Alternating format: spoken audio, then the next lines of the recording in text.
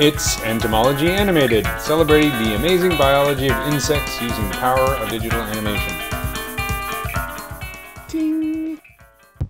Hi, this is Eric for Entomology Animated, continuing on with my project, creating a Rainbow Scarab beetle, and I'm focusing mostly on the head for the moment.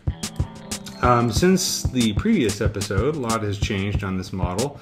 I'm going to demonstrate some of my sculpting techniques towards the end, but I want to point out some of the changes that I made. So, if we look at the older version of the model, you can see that this kind of line continues all the way to the back here and then kind of stops. You also notice that the eye is perfectly spherical and there's a bit of a gap right here between these two pieces. And this is kind of thin going down here, or it's, it has kind of a uniform thickness with the edge right here. So those are all things that I've changed based on what I was taking a look at underneath the microscope. So in this case, you can see that the edge kind of ends here right behind the horn. You can also see that the eye is not spherical. It's kind of got this weird potato shape, which is interesting. We still have a part that's popping out at the top and a part that's coming out at the bottom. And we can see that this is not a uniform thickness. We have sort of a thick area right here, and then it kind of tapers down and goes around the edge. So this is all based on what I observed under the microscope. We also have some changes here to the bottom. You can see the various mouth parts here. I've kind of moved them around a little bit, and I've repositioned the antenna.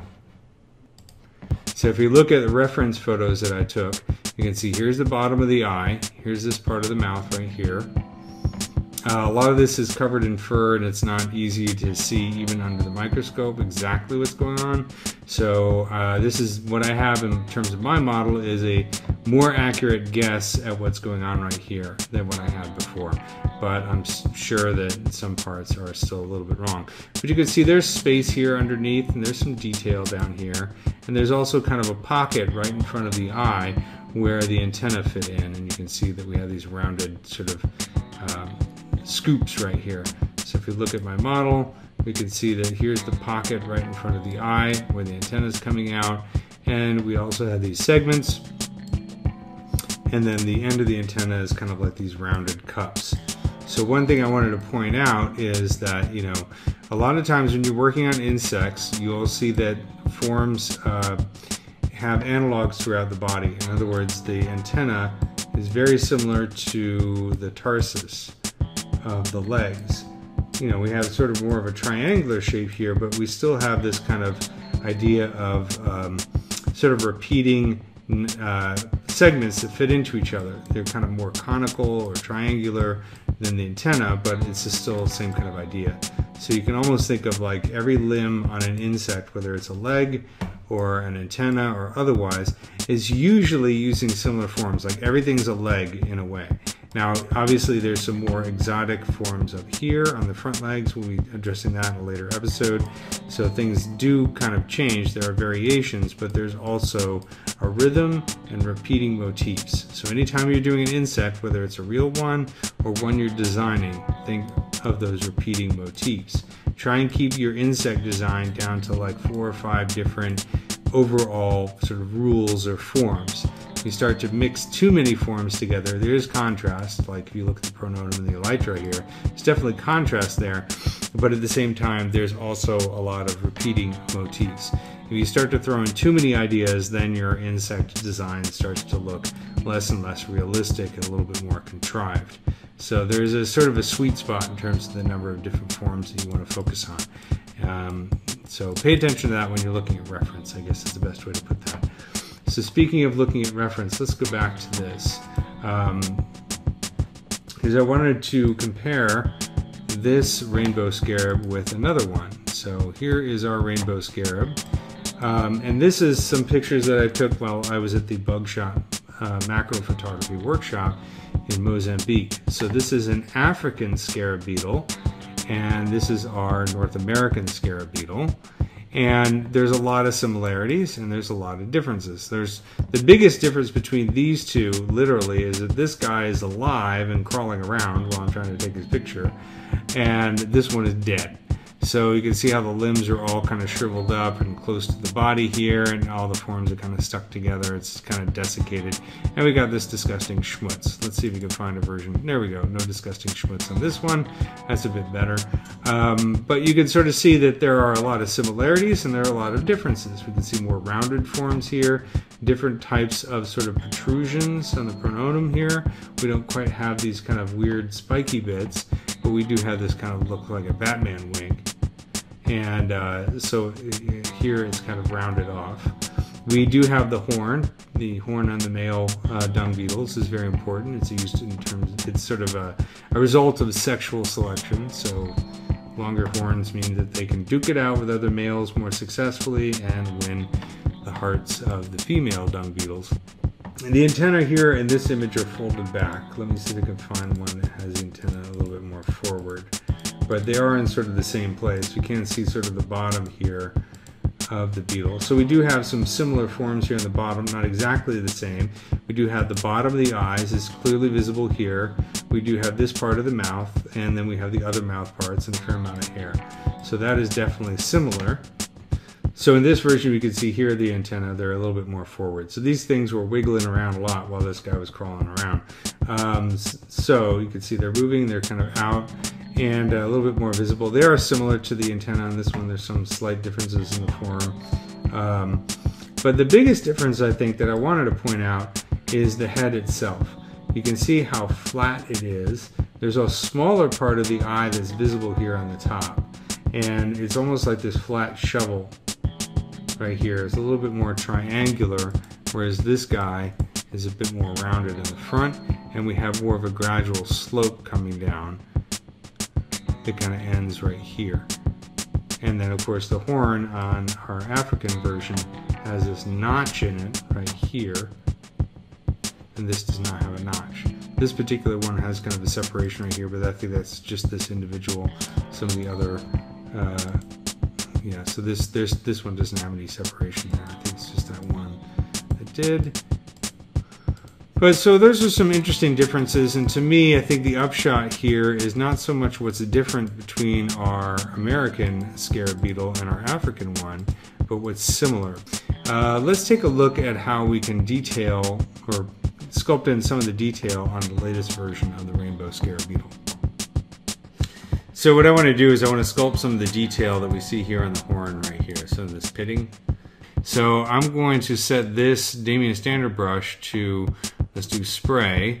Let's look in the options here. I'm going to increase the placement so they're spread out a little bit, and also I'm going to reduce the scale variation. So scale here, the slider refers to the randomness applied to that. If I just click on here, I get this. That's not what I want. Let's go back a couple steps. Let's lower the draw size, and I'm going to turn this to Z sub and leave it as Z sub. And click on that. That's not what I want at all, but it's a little bit closer. One thing that might help is let's turn off symmetry, so I'm not doubling up on my strokes here. Let's also change the alpha.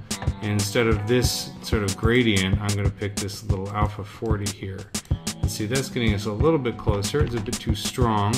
So let's set the Z intensity down quite a bit. That's a little bit better. And let's go in here and increase the placement even more. And set scale variance to 0. Maybe the flow increase that a little bit. And let's make the Z intensity down to like, let's say 3. It's starting to look a little bit better. So we have the basic idea. The problem is the placement of each of these little dots here is way too random. If we look at our reference, you can see that the pores, you know, they're randomly placed, but there's also somewhat of a regularity to them in terms of the spacing in between. And I'm really just not getting that out of this brush. So let's try a different tactic. Let's go to clay, and I'm going to set this to drag rect. And I'm going to go into Lightbox and take a look at our alpha. There's one alpha that reminds me of what we're seeing here, and that's the bumpy skin one. So I'm going to double click on this. Or double click on it again. There we go. Close Lightbox. Let's undo a few steps so we'll get back to here. okay, but not quite there. Let's turn it to Z sub. That's a little bit closer. Closer, but still not crazy about it. If you take a look here, again, it's a much more regular. So let's try another tactic. Okay, so after a bit of fooling around with some ideas for brushes, I came up with something that I think I like a little bit better. You can see I can just drag out these dots because I do want the ability to position them, and I want them to be consistent in terms of their style. I set this to drag dot. I did create my own alpha in Photoshop. Pretty simple, just a few dots, a little bit of irregularity, kind of position like that. And what I'm hoping to achieve is something like a placement kind of like that. So it's got to be imperfect, but also somewhat regular. So it can't be totally random and it can't be totally regular. It has to be something sort of in between in order to look at organic. So a couple things I'm going to do. Let me undo these brush strokes. And I'm actually going to save a morph target before I do any brushing. I'll show you why. So I'll go down here to morph target, and I'm going to store a morph target. And now I'm going to start to, I'm actually painting with my mouse, position these guys. It'd actually go a bit faster if I turn on symmetry for these outer parts. So just drawing these bits right here. And symmetry is going to help cut the time down in half. So my goal is to get something regular, but also something that doesn't take forever to sculpt. So I have these things, and then for the middle part, I'll turn off symmetry and then position these things so that if you're looking at it, it doesn't, it looks random enough, but that symmetry just cuts down a little bit of extra sculpting time. Now the reason that I saved a morph target is because I might want to go in here and clean this up a little bit. Let's say if I do something that's a bit sloppy like that, some of these things are a little bit too close together, I can switch over to the morph brush. And the morph brush only works after you've stored a morph target. So store a morph target, then I can go in here with the morph brush, lower the draw size, and literally paint out those dots that I don't like the placement of, because it's basically painting back to that stored morph target state. So that means I have a very targeted way of doing an undo in case I don't like the placement of my dots. Of course, I lost my draw size. I think I had it at 92. Yeah, something like that's good. And then, of course, it's always a good idea to save the brush just in case ZBrush crashes or something. I'm just going to go through and kind of cover the horn with this pattern and then clean up as necessary. So just a few ideas on how you can do a specific type of detailing. I'll probably knock this back a little bit with some smoothing too. So if I hold the shift key and I have a low Z intensity on my smooth brush, I kind of smooth it out so they look a little bit less severe. Alright, well thanks for watching this episode, and I'm going to continue to do some detailing in the next video before we move on to the other parts of the beetle.